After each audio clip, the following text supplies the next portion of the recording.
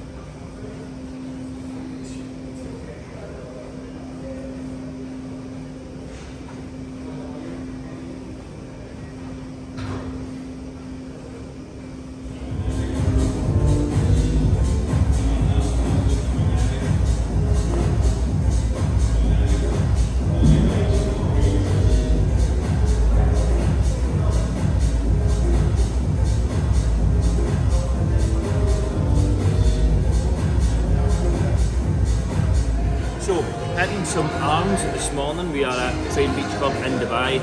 Got up about 5 AM, done an hour and a half of work. It is currently 8:30. doing some training at the moment, back outside, do some work, relax, and then I will probably train again later today, just because this is a very good gym and I'm training twice a day most days anyway. Yesterday was the first day I haven't done my 2-a-day training.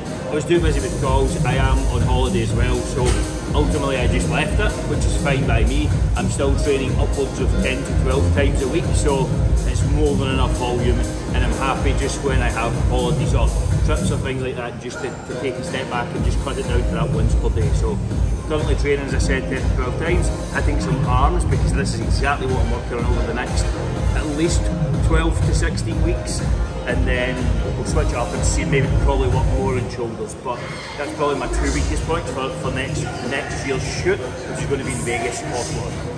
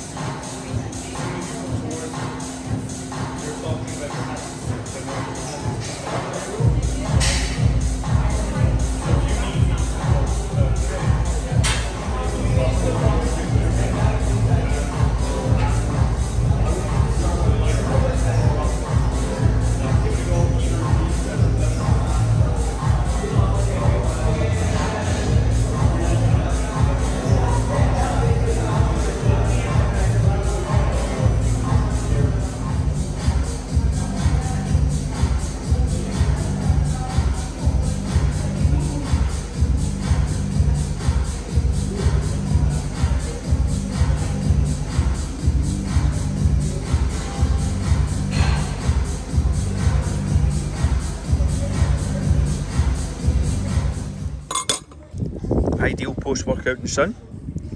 Got some steak, medium rare of course, eggs, veg and some carbs. Simple, easy post-workout meal. What does a day of eating look like when I'm travelling? Well, there's Amy getting some fruit in and trying to get out of the camera shot as well. What does a day of eating look like while I'm travelling on an actual holiday? So, well, this is more of a holiday than when I was working here last time, so there's a bit more going out to eat, there's a bit more kind of on the go, we're doing a lot more things, so I'll show you how I actually stay on track and maintain a relative level of leanness while I'm still on holiday. So it is currently 8:30, we've been up since 5, done some work this morning, fasted. I walked to Starbucks, got a coffee, so it was like an iced latte. I have a wrap here, this is like from a deli. I'm going to have that post-workout and then we're going to a water park.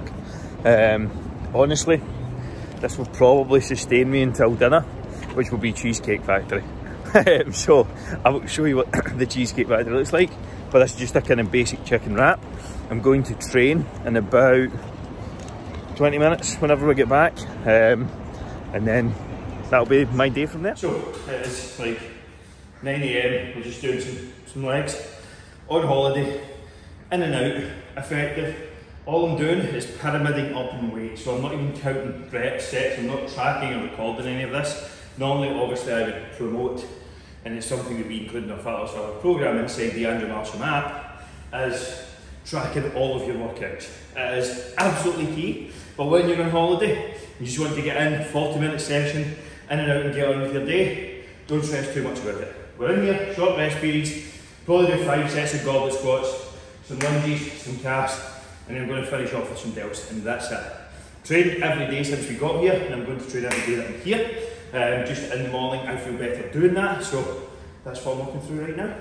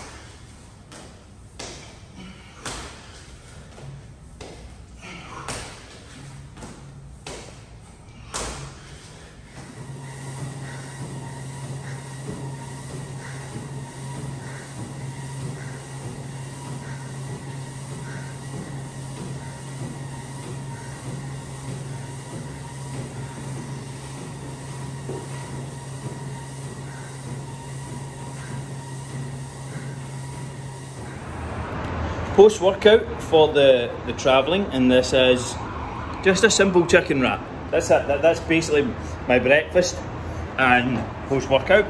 Going to the water park soon, probably in about half an hour or so.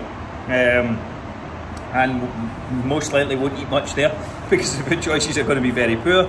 We're going to get some steak tonight at the Cheesecake Factory as well, I think, so I'm just going to save some calories for that, to be honest. But wrap, I may try and have some protein of some sort, like a salad or something maybe throughout the day. We'll see how I feel and what time we're going to leave, but apart from that, keeping it light. This is the final meal of the day. As a filet mignon steak, I've got some mashed potatoes and some green beans as well. If you're looking to stay relatively on track and relatively lean, just get a steak at a restaurant. The easiest way to go. Steaks and veg and you're good to go. But just watch out for things like this. This mash is going to have loads of calories in it, like probably as much as like a portion of fries or a portion of chips. Like, it's just loaded with butter and things like that, you can see it. So again, just be cautious with those, but this is a good, easy, lean option, and I'll be having some cheesecake later tonight. Well, Amy's just told me to tell everyone she feels like shit. Because it's 7 o'clock in the morning, we're out filming content for the the video course that we deliver to you guys over the course of 6 months. And essentially I'm going to walk through what a day in the life looks like for me travelling at the moment. As I said, it's 7 AM.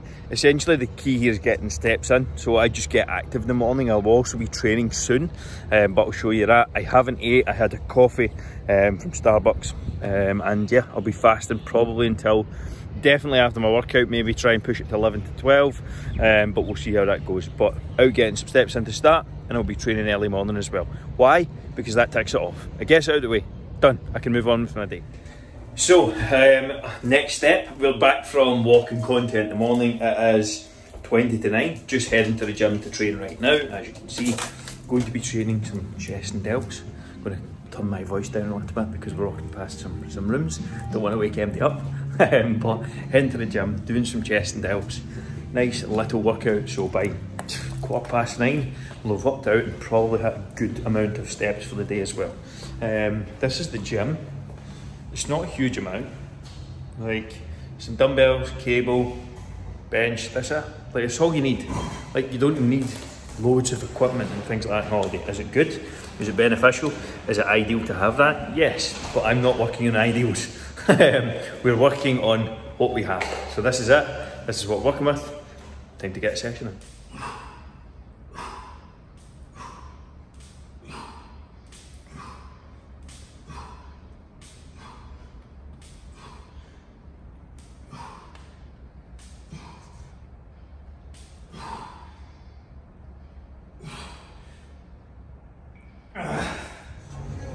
So it is like 12:20. Trained this morning.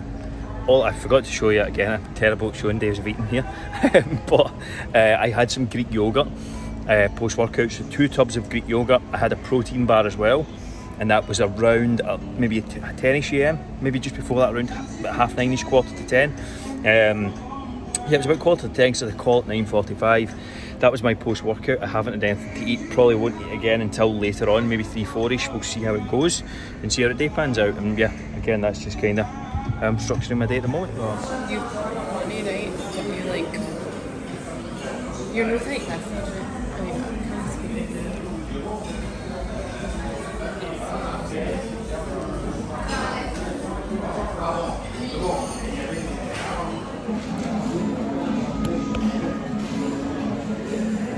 So this is my final meal. I'm looking forward to bringing the rest of it. Amy knew I was going to say that. Just having some chicken, some sausage basically to finish up the night. And I will probably not make this my last meal of the night. There will be some frozen yogurt getting ordered later. Frozen yogurt to finish the day. Not the healthiest option. Don't give a shit. I fasted for the most part of the day. I've ate quite light, trained 20,000 steps. I will train again this evening. And that's me, good to go. Right, so I landed from Dubai about an hour and a half ago. Straight into picking everything I need up because, again, the key is fucking preparation. Don't know how many times I've said it. But if you're prepared, if you're planning ahead, if you're one step ahead for the week, you're good to go. If I don't have this sorted at least, and this isn't going to look like a lot, then I'm going to struggle midweek. So I've got some stuff fry mix, nice and easy. I've got some salad, nice and easy. I've got some Greek yogurt, I've got some skimmed milk, and I have some cucumber. I picked up some coconut oil as well, and some eggs. And I've got some eggs in here as well. That will do the job for the week. Now, let me show you protein sources. So these are in the freezer. So this is going to be my protein sources. I have turkey, so this will be paired with, I'll just make these into turkey burgers for the evenings. And I'm going to have my frozen veg. There's absolutely nothing wrong with frozen veg. It's easy, convenient, and it's good to go. So do not hesitate when it comes to picking up frozen veg. So I've got my turkey. I have 2 fillet steaks. Those will do for a couple of dinners, and I have chicken as well. Those will do for some chicken salads for lunch, or a stir fry of some form. That will cover me for basically, so this is 3 meals. That's probably going to be about 4 to 5, because that's a kilo of chicken. Is it a kilo? Yes, that will be 5, and the steaks is obviously 2. I have protein shakes and Greek yogurt in between, and that will be basically it for the week. So I go to Centre Parks again. We're going away on Friday, so again getting back into things. I'm keeping relatively low carb, low fat this week because I was away. I didn't eat particularly bad. I trained every day at least once. Most days we done twice, and the goal this week is to drop aggressively. Is to put myself into an aggressive calorie deficit, because I just want to tidy up and tighten things up. I have just come back off the back of the month in Dubai. I was home here for a week, and then I was back away in Dubai for a week. So food nutrition has been a little out of control. It's not been horrendously bad. Again, I've used fasting in the morning. I'm maybe only up around 3-4 kilos from my lows from a shoot, which is actually not too bad at all. But again, I want to keep it around that 72, 71-ish kilo mark, probably up around 73 just now. So get back down to around 71, 72, go away Centre Parks next week. We'll probably take some things with us, but again, the evenings will be Indian, Italian, like that sort of stuff. So just getting back into this week and keeping things relatively tight.